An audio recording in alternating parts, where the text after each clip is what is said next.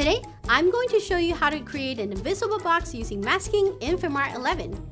Keep watching! Hi everyone, it's Chloe from Wondershare Filmora here to empower your inner video creator.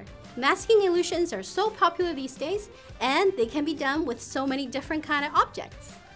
You just need to think creatively like this invisible box illusion we created using Filmora 11.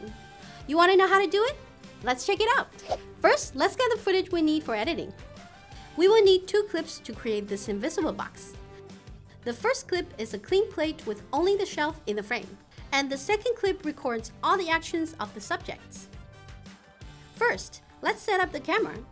Make sure the camera is on a tripod or a steady surface, so it doesn't move while filming. I'm going to keep the shelf in the middle of the frame and adjust the camera until the first level has the minimum skewness in the frame. Then, let's roll the camera for about 10 seconds with only the shelf inside the frame.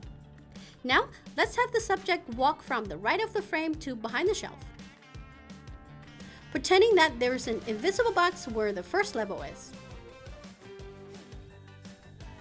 Make sure the subject keeps both hands inside the box while moving. Then, let the subject grab the camera and place it on the first level of the shelf. After that, have the subject walk to the right side of the frame. In the meantime, I'm going to ask one of our team to take the camera away from the left side. Make sure that there's no overlap between the subject and the team member. Now, let's have the second subject enter the frame from the right side and look for the camera. It's important to let the second subject walk behind the shelf so we can show the difference with and without the invisible box. And now, we have the second clip with all the actions. Alright, now that we have all the footage ready, let's import them into Filmora 11 to edit.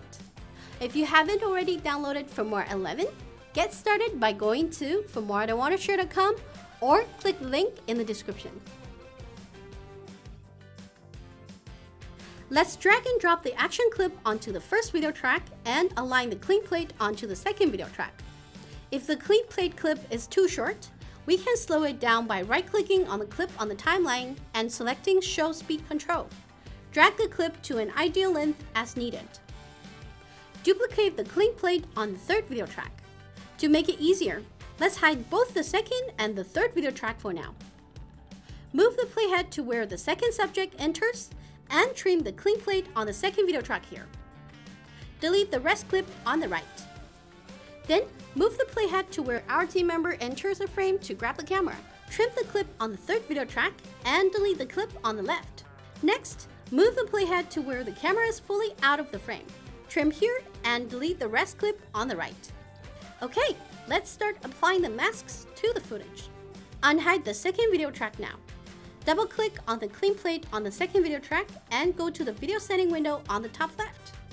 Click on Mask. I'm going to use the rectangle mask here. Adjust the mask scale, position, width, and height. Make sure it fully covers the first level of the shelf. Play back this part and we just created an invisible box. Then, let's hide the second video track and unhide the third video track to apply the next mask. Double-click on the clean plate on third video track. Move the playhead to the spot where our team member enters the frame to grab the camera, and go to the video settings on the top left. Go to the mask section. I'm going to choose the single line mask. I'm going to rotate the mask to hide the team member on the left. Adjust the mask position to make sure it fully covers the team member here. Click on the Add button in the top left masking settings to add a keyframe. I'll also increase the mask blur strength a little. Then, move the playhead to the right for a few frames. I'm going to adjust the position of the mask to make sure the mask covers the team member at this spot too. Repeat this step and add more keyframes to the mask until the team member leaves the frame. Play back to adjust and add more keyframes if needed. Now, let's play back the timeline and see how the magic happens. Don't forget to unhide all the tracks.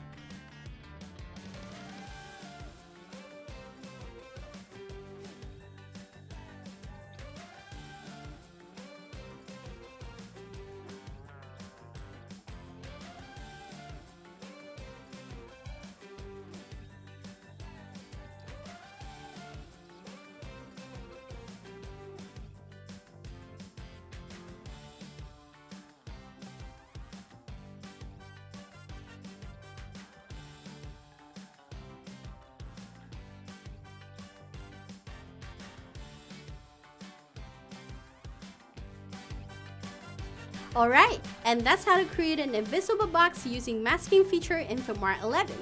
Do you know any other effects that can be created using masking? Let us know in the comments. Maybe we will make another tutorial about them. Thanks for watching, and don't forget to like and subscribe for the new videos on the channel. Keep creating and see you next time!